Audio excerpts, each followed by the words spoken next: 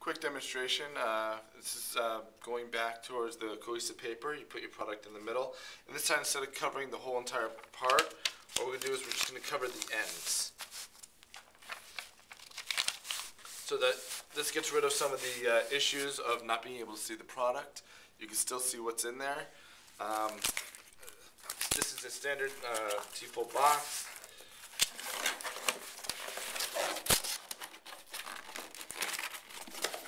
We can work on and get that.